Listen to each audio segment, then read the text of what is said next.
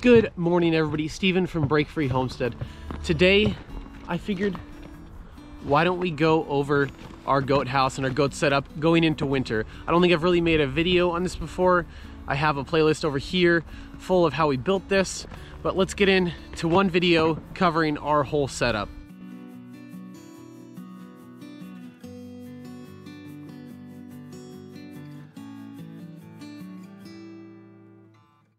I'm Steven with Break Free Homestead.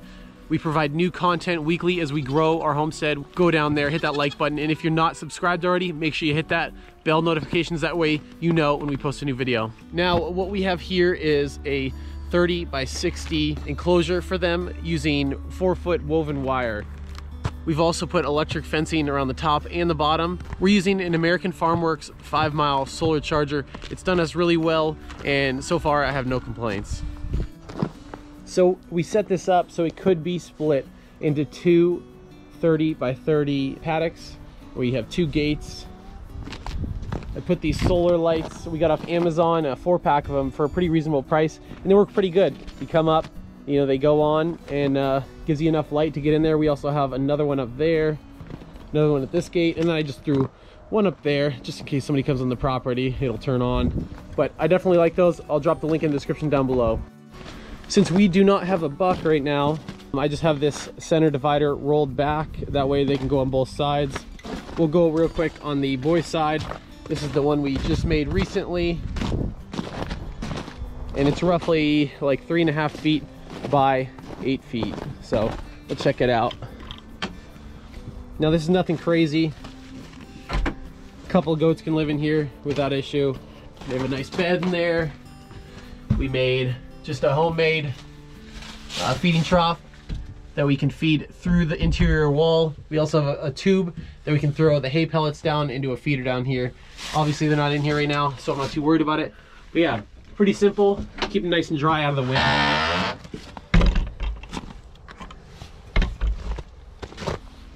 And then we'll go over here. Got some goaties feeding right now. Milo, Buddy, Shamrock over there. These two guys are wethers. She is ready to breed. All right, so we have a nice big bench along the back here. I kind of put some trim pieces on. It looked better, but you quickly realize that you need to get the poop off of there. What we did was we cut a little slit in there so you could just scrape everything over and then out on the ground into a bucket, whatever your choice is. We also used the steel corrugated roofing, and we went with one clear plastic. That way we get a lot of light in here. It works awesome. And then when you don't have any light, we got this Light Me solar light. It works pretty good. On off switch. I'll show you the solar panel outside. So here's the little tiny solar panel for the light in there.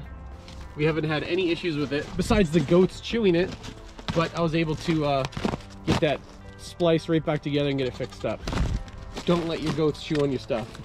Here is the feeding spot where we put the hay through and we put the pellets through. This doubles as my shovel holder. Just throw it right over there. Convenient to have a flat shovel down here, that way you can just scrape this off every morning. Very important.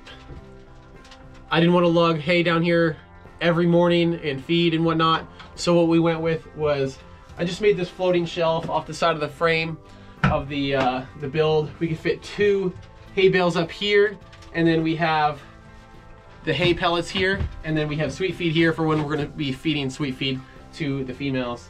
Over here you could fit like a half a bale here. We kind of call it the overflow. If we get another bale, we still have a little bit left to put it here. We also have a couple leads here, and then their minerals and whatnot. I always have some extra poly wire down here for when they want to chew it, and then just a couple things we hang up over here.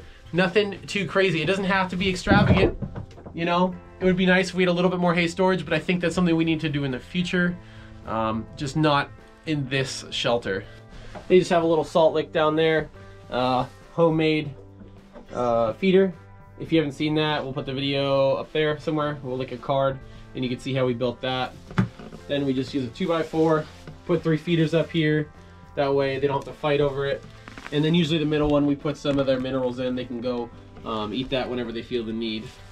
Now, usually in the summer we try to keep this pretty clean, but since we're going into winter, I'm okay with the hay staying on the ground, giving us some insulation. You know, I haven't had an issue with it yet. No smells or anything. They do waste a lot of hay, so if they're gonna waste it, it might as well insulate them a little bit. Now, we do just keep their water outside in a bucket. We're probably gonna get a bucket heater sometime soon here. We could just bring it down twice a day, which is not a huge issue. Or we just bring it down once a day, because they only really drink 1 bucket for 3 goats per day. So if you only have to do it once a day, that's not too bad. Get a bucket heater. That way you don't have to worry about it, break the ice out. Man, are you chewing on me or what? Milo man.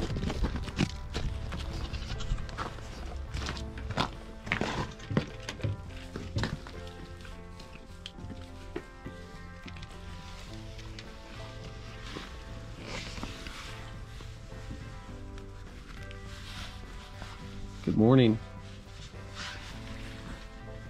You guys are very nice. Very nice. Good goaties. You just want to snuggle. Oh, yeah. You got my pants all dirty. Alright guys, that is it for today. Just wanted to give you a quick preview of what we got going into winter with our 3 goats. Yes, man. I'm Steven with Break Free Homestead.